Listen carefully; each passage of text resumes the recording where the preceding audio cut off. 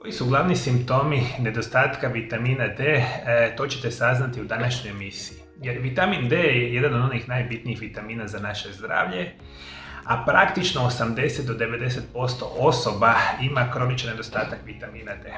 Saznajte rane simptome u današnjoj emisiji, reći vam potrebite informacije ovoga tipa, mislim da će vam biti jako interesantno. Kada govorimo o samom vitaminu D, on je vitamin koji je topiv u mastima i praktično glavni izvor vitamina D biti će sunce. Međutim, modern čovjek ima jednu veliku, ajmo tako reći, manu, puno manje smo izloženi suncu i sunčevoj svjetlosti nego ikada prije u povijesti. Dakle, mi većinu svoga odrasloga života provedemo u zatvorenim prostorima i onda mi sunca praktično ne dobivamo uopće. Iste sekunde vitamin D nam pada na jako nisku razinu.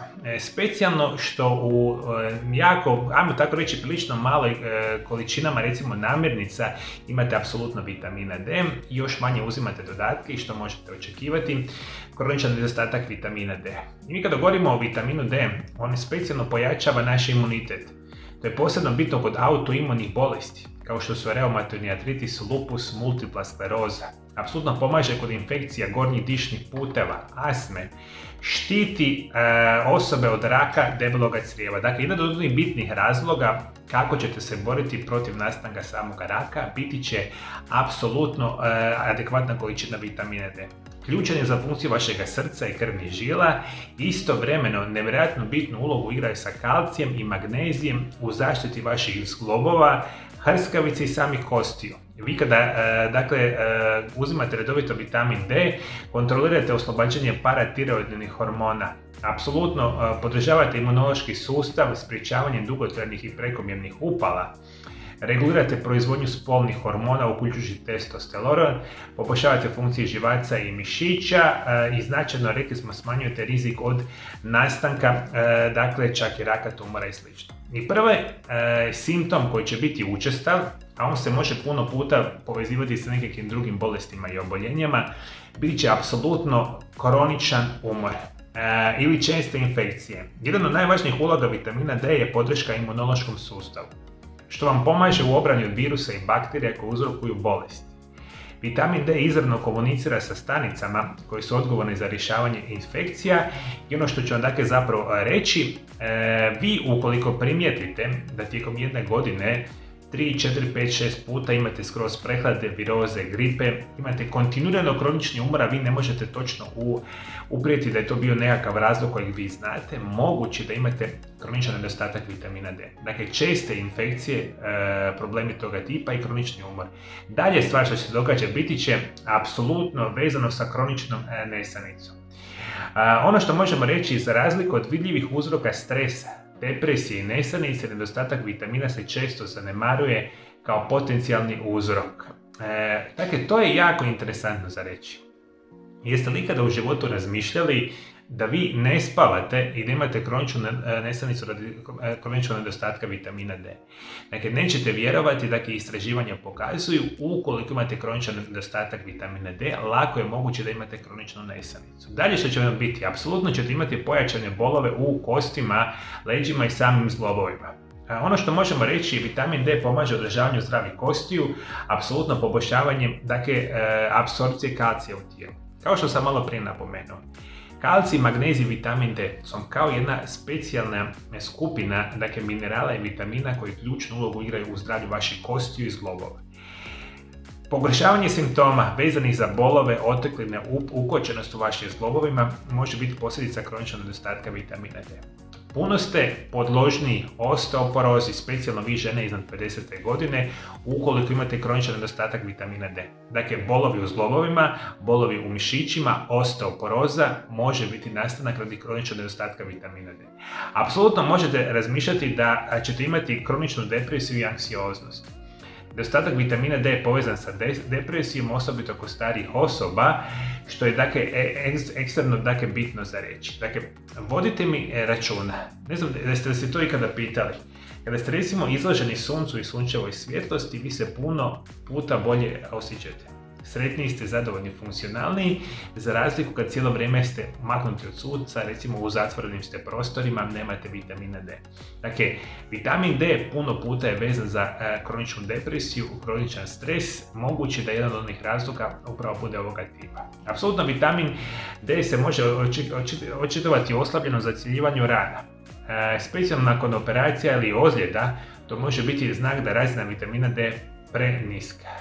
Jedan sustavni pregled studija ukazuje da nedostatak vitamina D kompromitira određene aspekte liječenja kod osoba koje su imale recimo određene vrste, dakle operacija, kirurgija i sl. Dakle, vodite mi računa o ovome. Vitamin D će pomoći vama u zacjeljivanju rana ukoliko iz nekog razloga imate nekakvu ranu, recimo imali ste nekakvu dotičnu operaciju i dugi vremenski period se ne možete oporaviti, moguće da imate kroničan nedostatak vitamina D. Apsolutno, dakle, vitamin D igra jednu veliku ulogu u samome debljanju ili samim pretilosti. Dakle, ovo je jako bitno za reći. Puno puta su kontradiktorne informacije vezane za vitamin D i debljanje. Vi nećete vjerovati da kroničan nedostatak vitamina D daje puno veću šansu da osobe dobiju prekomjernu tjelesnu težinu, o tome morate voditi računa. Dakle, kada je vitamin D prema gore, jednostavnije mršavite, kada je vitamin D nisko, moguće da ćete imati prekomjernu tjelesnu težinu. Još nekoliko jako interesantnih situacija je povezano sa kroničnim nedostatkom vitamina D, specijalno vezano za oralno zdravlje. Dakle, ukoliko imate problema sa karijesom ili drugim vrstama oralnih bolesti, moguće da imate kroničan nedostatak vitamina D. A to se puno puta niste sami pitali, jer rekli smo da je vitamin D zajedno sa kalcijem igra jako bitnu ulogu, a vama izuzetno puno se kalcija i samog recimo magnezija nalazi u vašim zubima. Dakle, vodite računa da loše oralno zdravlje može biti povezano sa kroničnim nedostatkom vitamina D. Isto tako, jedna interesantna situacija vezana za glavobolje.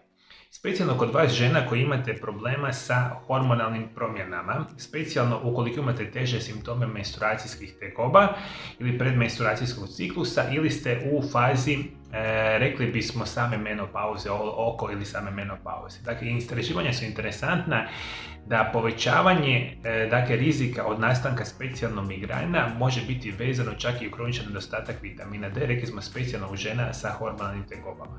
Apsolutno možete razmišljati da značajno ćete imati povećanu bolove u samim mišićima, što je jako interesantno za reći. A mi sad lijepo još nešto shvatite. Vi koji me redovito pratite znate da vam ja zadnje 23 godine radim sa pacijentima, specijalno koji imaju problema sa zglobovima, recimo bolesnim leđima, mišićima i sl. I kao što sam malo prije napomenuo, kalcij, magnezij i vitamin D igraju ključnu ulogu u funkcioniranju vaših mišića i živaca. I ukoliko imate kroničnu bol u leđima, u nogama, u mišićima, moguće da jedan od njih razloga bude apsolutno kroničan nedostatak vitamina D ili kako se zapravo ne možete nikako oporaviti od tih bolesti i oboljenja koji se, rekli smo, nazivaju, mogu biti nekakve artrotske promjene, ali mogu biti određene vrste drugih tegoba, specijalno vezano za mišiće i za same živce.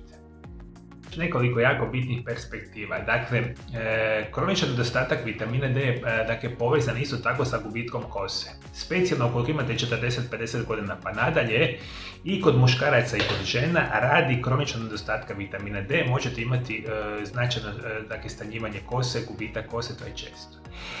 Kako vaš imunitet je puno lošije perspektivi, a nemate adekvatnu količinu vitamina D, osobe sa kroničnim nedostatkom ovoga vitamina imaju česte urinarne infekcije. Dakle, infekcije urinarnog trakta koji su puno češće i ponavljaju se češće tokom jedne godine, može lako biti da bude kroničan nedostatak vitamina D. Apsolutno, razmišljate da određeni broj osoba može čak imati i vrtoglavice. Ono što možemo reći da vitamin D može uzrokovati apsolutno benignu paroksizmalnu pozicijsku vrtoglavicu, što je to interesantno, i čak i erektilnu disfunkciju. Mnogo je čimbenika koji doprinose erektilnoj disfunkciji, alkohol, pušenje, visoki krvni tlak, dijabetes, ali kažu da 32% osoba koji imaju ovu vrstu tegoba mogu imati apsolutno probleme ovoga tipa. I još dvije perspektive, problemi sa učestalim infekcijama pluća i plućnog sustava i čak pretjerano znojenje može biti znak da imate kroničan nedostatak vitamina D. Dakle, imamo puno simptoma koji se puno puta mogu vezati za druge bolesti i oboljenja. Ako ste se slučajno prepoznali u nekoj od ovih bolesti, dakle nije bi bilo loše da provjerite adekvatnu količinu vitamina D u organizmu, onda se ona kasnije rješava, rekli smo, izlaganjem suncu, dodacima prehrane ili pravilnom prehranom. Da li ste vi ikada primijetili kroničan nedostatak vitamina D? Da li ste vi imali možda nekakve simptome koje ja nisam nabrojao? Dakle, komentirajte ovdje dole ispod video zapisa. I dragi moji gledatelji, velike promjene dolaze na centar YouTube kanal. Od 1.12. centar YouTube kanal se više ne naziva tako, nego će se nazivati MarioLab YouTube kanal. Dakle, mijenjamo ime, mijenjamo kompletan vizualni identitet, imamo puno velikih projekata koji će značajno pomoći vašemu zdravlju. Radimo ja i određena ekipa ljudi ovoga tipa. Ukoliko želite saznati zašto mijenjamo naziv i koji su ti projekti u trenutačnom tijeku, ovdje gore imate jedan video zapis, možete kliknuti na njega, potražite, bit će vam jako interesantna informacija na ovom video zapisu. I naravno, ukoliko želite svakodnevno primati moje savjete o najboljim prirodnim načinima liječenja, dole ispod video zapisa se pretplatite na moj kanal i bit ćete svakodnevno obavješteni o onome čemu trebate. I još ću reći jednu informaciju za kraj. Koji su zapravo preporučene dnevne doze vitamina D? Imate ovdje pored mene jedan video zapis, kliknite na njega. Biti će vam, mislim, jako interesantno i informativno koliko vitamina D trebate uzimati svaki dan. Hvala najljepše što me pratite me i dalje do druge emisije. Lijep i ugodan pozdrav!